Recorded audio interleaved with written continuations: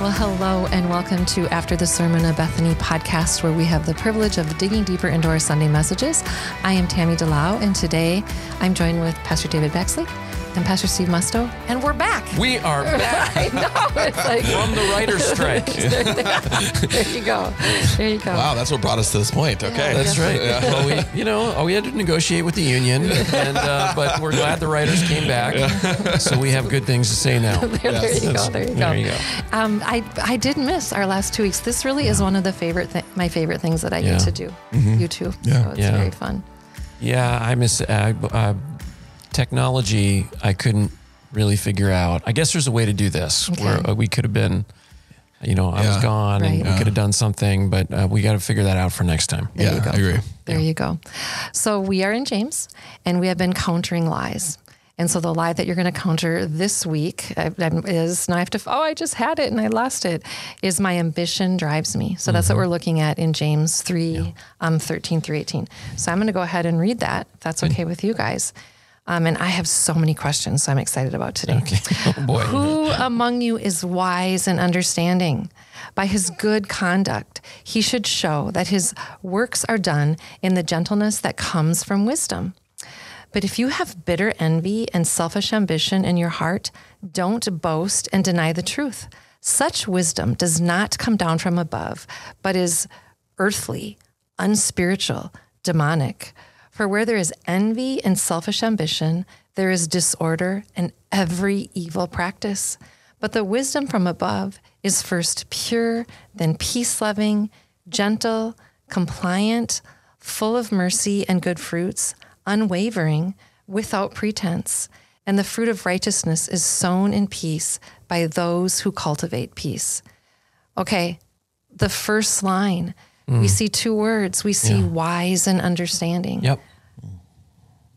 Let's talk about that. Those are two separate words. They are. So wisdom, James has talked about before. If we go back to James 1, remember he says, consider it pure joy, my brothers, whenever you face trials of many kinds, because you know the testing of your faith develops perseverance. Perseverance has to finish its work so that you are mature and complete. But it takes wisdom to know how to do that and what that looks like. So if any of you lacks wisdom, James says, let him ask of God, and wisdom will be given to him to understand how to navigate this. So James is very much telling us that wisdom is a godly, supernatural thing that is bestowed upon those who walk with Christ. And we ask for it. We seek it. And the wisdom tells us what to do, how to live. Correct. Okay. And gives us discernment. Okay.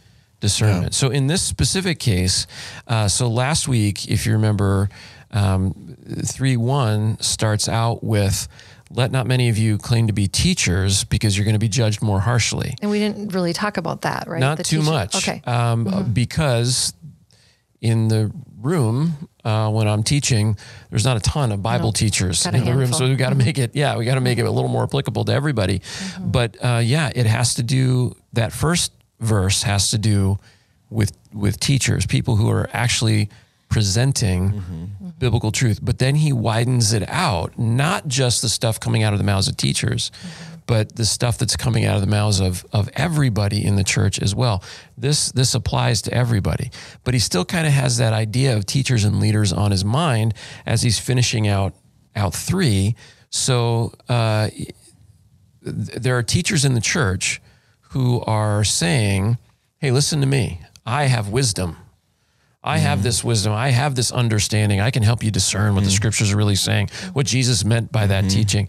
And what we gather from this is that, because remember, the church is scattered, and they're all these little, they're way more akin to our grow groups than they are Bethany Church as a whole. They're smaller little bodies. That's a good picture. Okay. And within these groups, there are individuals who come in and are claiming to be experts in the Bible or experts in what Jesus said or whatever. And they're not only teaching falsehood, which is bad enough, but they're also arguing with each other. And there's a reason why they're arguing with each other. And it is because of the nature of wisdom and knowledge in the ancient world. And so we'll talk about that more in the message. But the idea is that if you are, we value humility very much in our world. We want our leaders to be humble. It's actually a turnoff when we find out that an athlete or some celebrity or whatever is not humble. Right. We hate arrogance. We do. We push back against it. In the ancient world, it was the exact opposite. Humility is what slaves showed. You didn't show humility. You tried to get as much power and authority as you could. And everybody had social strata, and you would lord it over those underneath you. It was your responsibility. It was your job to do that. So these teachers are playing king of the hill, so to speak. Yeah. Okay. So that was wisdom, understanding. I'm looking at you. You're looking at me. I'm looking at you. Yeah, because I want to hear your voice too. When I as I consider wisdom and understanding, one thing that's beautiful about wisdom is Steve's word of discernment of saying, I need to know what to do with this specific situation with this. And it may be a different answer as the situation changes or different for Steve in that situation. Whereas, I think understanding builds on that, but it also has a foundation of, but this is what is right. Okay. This is what is wrong. Like there's this foundational principle of, that comes with how we make that decisions and how I'm going to now act based off what I know is true and foundational. So wisdom is the what and understanding is the why. Is that, I mean, we had talked about that a little earlier. I think, and even maybe a how. Okay. You could maybe go with that next level. If you want to go with that idea. I mean, I think there's a lot more to it. That's a quick summary, but I think the reason it became neon to me when I was studying was as we're walking through the Bible and the Bible recap, and God told Moses to get himself some leaders. The first two qualities were men of wisdom and understanding. So apparently that combination. I love that connection you're making to where you're at. That combination is kind of a big deal. There's an adage in our world, and I'll fit it in here to work for us. Maybe it's best to understanding is knowing that tomatoes are actually fruits. Wisdom is understanding that you don't put them in a fruit salad. That's really good. So that would be, there's a difference between wisdom and knowledge, wisdom and understanding. Yeah, that's great. That's exactly it. Oh, that's good. All right. So I feel like there's other sets of words just like that. So now we have another set of words coming up, bitter envy and selfish ambition. So I think it'd be great if we could talk about those two words too. Yeah, and I will probably not get to talk too much about this in the message, but so bitter envy essentially is, I want that. It 10 Commandments, covetousness. So it's jealousy. Yeah. It really is. Okay. Yeah, it's jealousy. Yeah. It's, selfish ambition is competition. Okay. But jealousy is, I want that. And selfish ambition is, and I'm not going to rest until I deserve it. I'm not going to rest until I take it. I'm going to go out and get it but why are you going to do that? Well, what James is going to tell us later in the book, you know why you guys don't have stuff? You know why you don't have more resources? You know why you don't have more wisdom? You know what? Because you want it for yourselves. You want it to enrich yourselves. Yeah. You want it to make yourselves an influencer. You want it to make yourselves better. Okay, so let's put this in the context that I'm trying to apply this to myself. There are churches that are bigger than Bethany. They have cooler toys to play with. They have a bigger staff. They have, I don't know, whatever the pastor has, cool stuff. Yep. I look at that, and there is this part of me, because I'm a human being and my heart is crooked, that is like, I want one of those. Yeah. What do you mean you have your own parking spot? I don't have my own parking spot, or whatever it is. I don't know whatever your thing is. Yeah. Like, I want that same thing. Actually, this just happened a couple weeks ago. I heard about this, that a church was doing something, and I was like, well, they're actually not as big as Bethany is. We could have one of those. And I started walking around here feeling like, oh, well, this is no good. We need one of those. And that was God convicted me of, hey, what are you doing? What are you doing? And we have it's not just a church thing. We do this in our lives. We do this just our houses, our homes, our jobs. Yeah. Spouses. We do. There are people who do this with spouses. There are people who do this with vacations. There are people who do this with somebody else's life. Like I look at their life and like, oh, I want that life. I'm saddled with this life. So all of these kinds of things. I want that thing, and I want it for myself. Well, I think James is where we see something in here. I think I appreciate this word bitter with envy. I think this is such an important understanding of what's going on, because envy it's like, oh yeah, I'm struggling with envy, but bitter has this deeper rooted thing that is going on inside of us. It's the poison that is now settled into the soil. And so whatever seems to be coming out, whatever fruit seems to be starting to get birthed out of that now has that bitterness always attached to it. And it's not healthy. Yeah. And even often good things that should be good, but because that bitterness is settled into our soil, that envy, that jealousy, it changes not just what I may want in a situation, it changes how I view the people that have what I want. And there's, it poisons how I see others around me and how I see what God is doing in other people. And then it poisons how I see God. Like the word bitter just has so much meaning to it that I think impacts what's going on in this. Yeah. So I think we all know we're Christians. We can speak Christianese. Yeah. No one is ever going to say, I have bitter envy or bitter jealousy or look at my selfish ambition. So I think sometimes we cloak those words or even those things that are happening within us with spiritual words. Do you see that? Yeah, or spiritual attitudes. Yeah, we cloak bitterness with, I'm just telling you what I'm discerning in that person. Right. Absolutely. Here's what I just know about their character. Right. And we will add slander to that, but it's okay because I'm discerning something. Or selfish ambition, I think could so be if, well, this is my calling. Yes, I was going to add that too. God has called me to do that. To be a teacher. Yeah. And maybe it's because we're afraid of the up and coming teacher and she may shine more than. Yeah, that's what God's called me to do. Yeah, and that's, I think I can look in my own life and point to places where I have seen this creeping in over years of just life and ministry and things like that, where it's so easy and you cloak it. Yep. Yeah. And I've had to, as we are doing our multiplication class and we are being challenged for leadership and knowing that I may have to give up some of the things that I love for the sake of better for the church and to train leaders. It's easy to say, I love it. But at the end of the day, I have to say, am I afraid someone would do that better than me? And that's hard to see. You know, that's hard to see. So, man, no kidding. So this all ties back into the church's, what James is concerned about is that the church doesn't know who to listen to.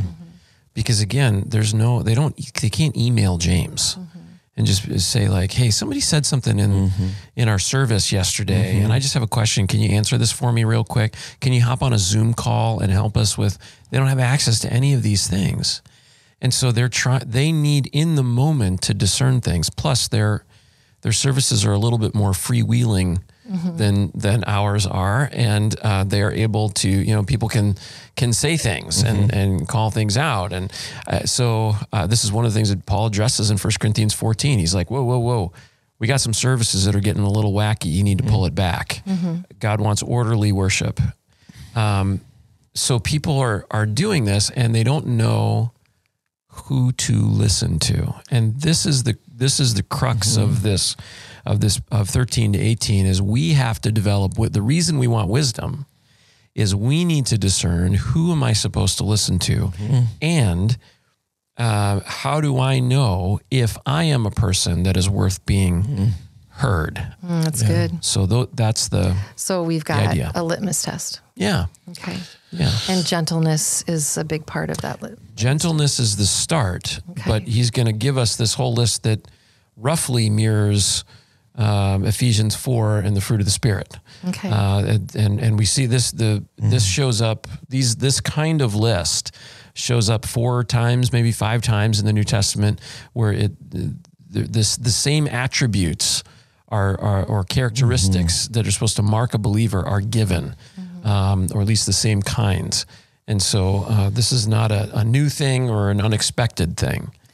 So if they are used to, you listen to someone who screams the loudest, makes everyone else look silly, would they have fallen prey easily to following an ungentle teacher? Because that's what that would be the winner in their day. Yeah, in some ways, the person who treats you the worst is the one you listen to the most, because they must have, in order to be treated. Think this is shame, honor culture. That's it. So I think I've used this before. When I used to teach as a corporate trainer, I used to go into companies, and I would teach rooms full. Sometimes they were rooms full of engineers. Engineers would be from other countries here in the United States. And what I learned early on is that if I wanted class participation, I had to call on the oldest people in the room first, because I learned that no one speaks until the oldest people in the room have spoken. This is a cultural thing that I learned. As I'm aging, I kind of like that. Yeah, That'd be awesome. You want to get your opinion in. There you go. Yeah. That's not often a problem for you. No, it's not. It's like, wow, I'm in the wrong culture. For sure, I'm in the wrong culture. But that's the idea, and it's a similar thing here where they have people in the room who, if they're speaking with this sort of authority, they have this thing. Well, they must know, because they wouldn't be speaking this way if they didn't know. So to some degree, I think we still fall prey to this, perhaps differently. The squeaky wheel gets the grease. I mean, that's still but also in the church world, it would be compelling speaker. Okay. Yeah. I have heard over the years, I've been in many churches. Okay. I've heard some really compelling talks on a Sunday. They weren't sermons. They weren't Bible teaching, but there's some really good TED Talks that masqueraded as a sermon. Okay.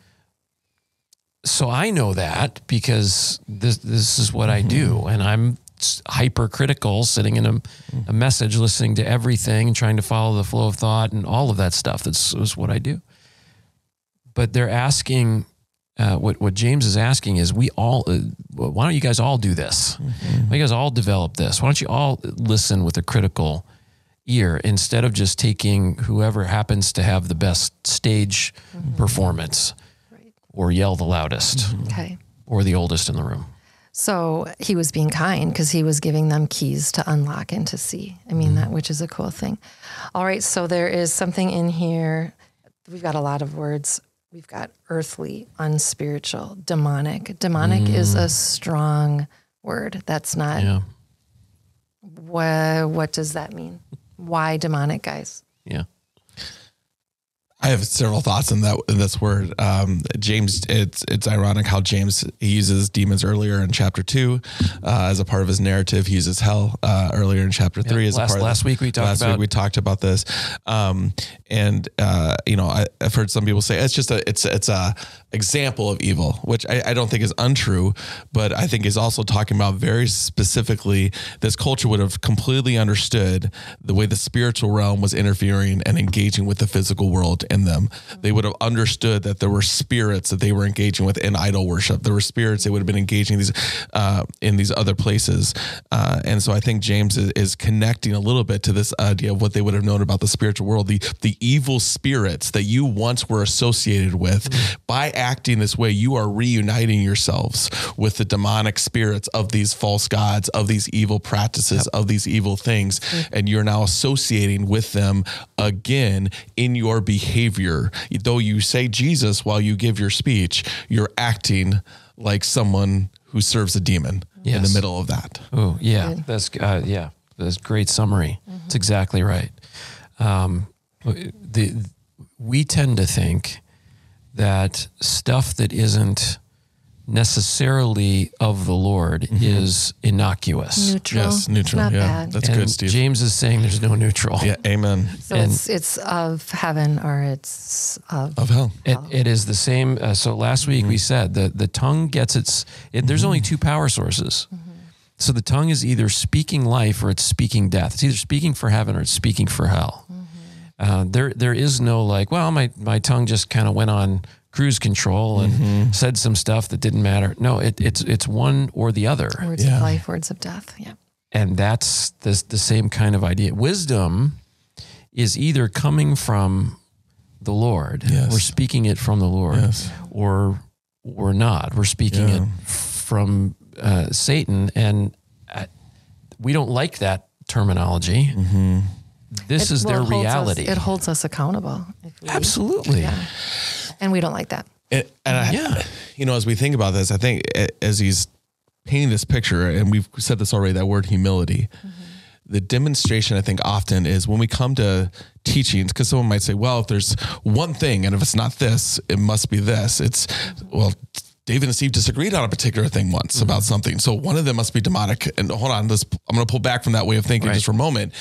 And actually, I think what he's saying is, no, as David and Steve talk about this, are David and Steve arguing and debating with a pride and arrogance of Steve's clearly wrong and here's all the reasons why, or David's clearly wrong versus here's what I think God is saying in this.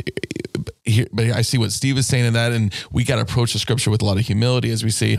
I think he's describing our character as we even approach being believers in community, seeking to have wisdom, seeking to have understanding, versus the pride and arrogance that often comes. And I think this is what we often do see. Even though we say we want humble speakers, we want someone to tell us what is the right answer. And that's the person I'm going to follow. And anybody disagrees with them is just wrong. And we speak very poorly of them. When I think of teachers that, you asked earlier, Steve, what are some times we maybe have set under some bad teaching? Yeah. And, the things that's jumped out to me about those bad teaching moments wasn't necessarily that someone spoke heresy. It wasn't that they said, look, there is no Trinity. I've never sat in a room where someone declared that, but I've sat in a room where pastor said, anybody that thinks differently than what I'm about to tell you, even other Christians are fools. Yes. Other Christian, I had a guy like, this is what I believe about this particular belief system when it comes to, hearing from God. And anybody else that thinks you can hear God any other way than what I'm saying is actually hearing demons. And I said that, and I watched that teaching. I'm like, I don't even want to entertain this guy. I don't want to finish watching this and give that YouTube anymore. And it's a famous Christian preacher that a lot of people listen to. And all I can say is the fruit of his arrogance in that topic doesn't make me think this is from God. Right. And that's what I think James is trying to help us understand in this is like, if you're not sure about the teaching, look at how they're acting when they give that teaching. Look at how they're acting as they're sharing. Look how they're acting when they're talking about other believers on the side. That will tell you maybe whether their teaching should even be trusted. Yeah. Yeah. Boy, that's why I think James starts with this whole idea of gentleness, because there's an arrogance that comes with handling God's word. The fear that he's talking about in James 3:1 of be careful if you're handling God's word, you're going to be held to account. That's right. That can turn into arrogance as you get better so easily at handling God's word. As people say to you, that was so good. Right. What you just did. Wow, that was really, and you start thinking that it's about you. Yeah. Dangerous. So dangerous. And if you don't give praise and honor and glory to God in that moment, you are starting yourself down a path where no one. So how do pastors? All the pastor scandals we've seen just in the last few years, how do they get in trouble? Zero accountability. They have zero accountability. It's one of the things I love about being a part of a denomination.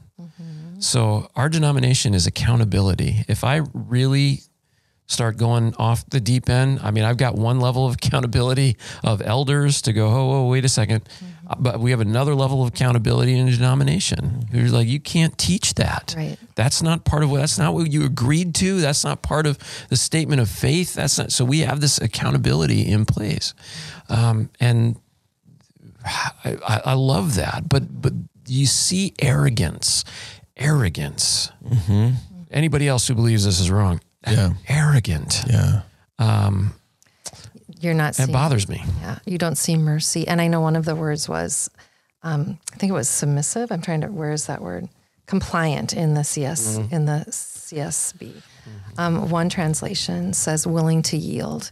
And I love that. And so I think even when I see you as brothers wrestling through some theological topics, there's a willingness to yield and hear one another that we don't often see.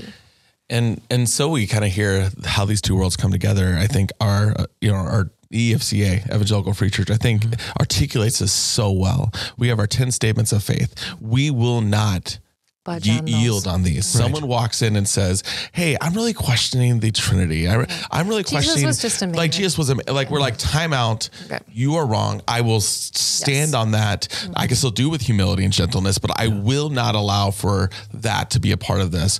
Versus other things that the EFC think about differently and how they practice, even how they think about, end time topics, or how they may talk about even spiritual gifts, or even how they practice baptisms in different churches. Like all these are different, and a lot churches can have their stances, but we say in the EFCA, but we're going to have discussions that are rooted in charity, in love, in gentleness. We're going to know that is who we are. So that church over there practices a little differently.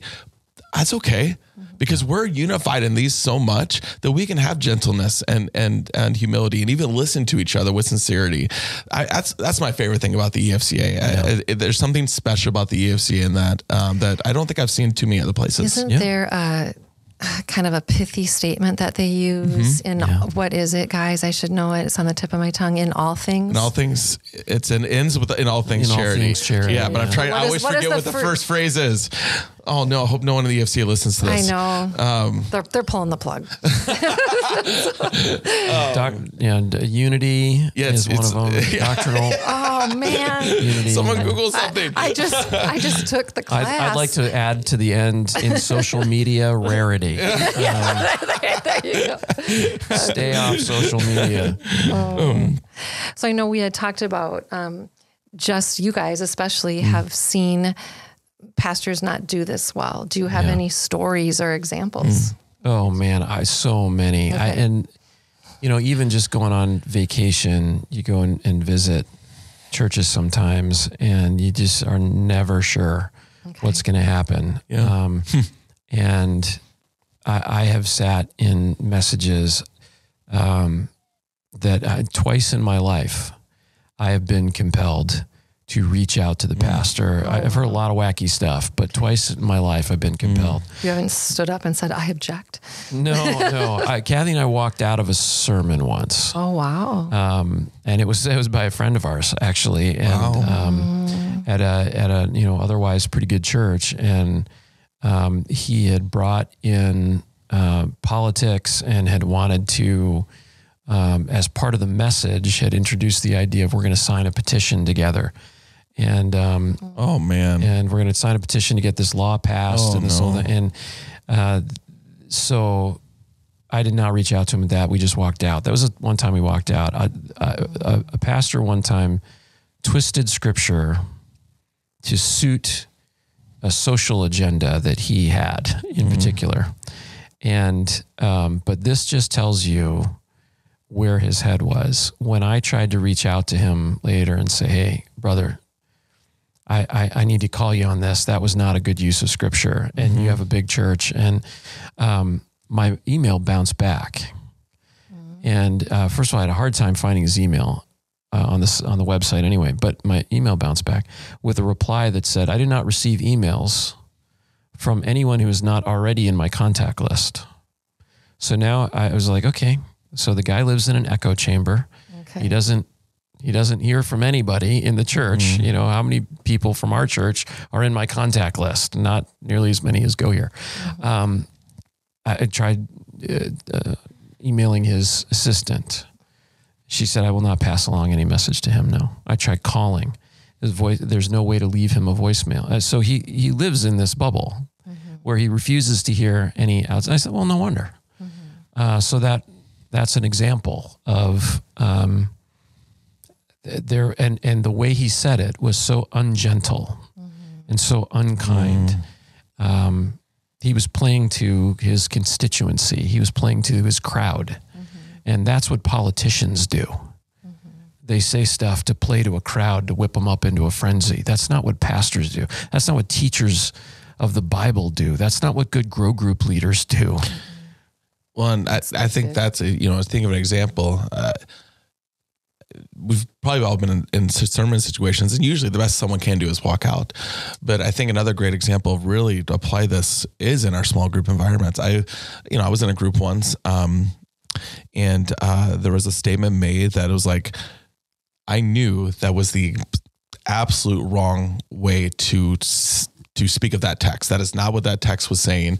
That was a, we could talk about that as an idea, but that text is not saying that at all. And there was a lot of people in the room that heard the statement made. And in my mind, I'm going like, I got to challenge this teaching. Like, this is bad teaching. But how we challenge it. And so I feel like I've been in those situations a lot. I think sometimes this is where that selfish ambition, that arrogance, that we don't have gentleness. And in that moment, we got to like, okay, time out. I feel strongly I need to challenge that. And we had this big conversation in the group, and the person that I directly challenged gave me a big hug afterwards and said, I'm so grateful we're in a place where we can disagree and have these conversations. By God's mercy, I must have handled it in the way that needed to be. But I reflected on it later and thought, man, was I arrogant? Like, was I aggressive? We will all be in those situations, regardless of whether we can email that pastor, regardless of whether we can walk out. We're going to all be in situations where the demonstration of whether we truly are wise or understanding believers rooted in the truth of Scripture, when something is false, when something, or even we disagree with, maybe it's false, maybe it's not, but we disagree with it. This is the demonstration of whether we really are who we think we are. Am I really that wise person? I think one of the things I have wrestled with a lot is how many people come up to me and say, I'm very wise and understanding and full of understanding. You should listen to me. And I want to say to them, if you are as wise and understand as you are, people are going to come to you. Yeah. That's really good. You really have people come up to you and say, oh yeah. Wow. Oh, yeah, I should be teaching. Why aren't you utilizing me? Oh, okay. I've studied this. I know this. Why aren't you putting me in a place where I can be giving people, I should be mentoring couples. I should be in a group with people younger than me so I can tell them how they're supposed to live.